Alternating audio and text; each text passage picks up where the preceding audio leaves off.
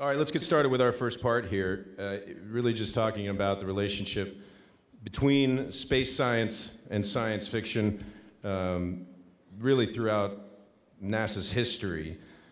It's been inspired by science fiction, and it's conversely influenced it. So I guess I'll pose it to you guys first. Amber, you can go first. You know, how were you directly influenced by pop culture and sci-fi and the way that NASA and science fiction sort of mutually influence each other is really cool. It's a really fun thing that happens, and I don't really think it's surprising.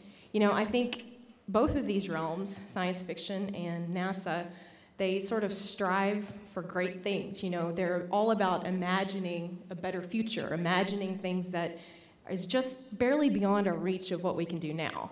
And I think that's why that they're so related and they influence each other, and why so many of us find those common interests of science and science fiction.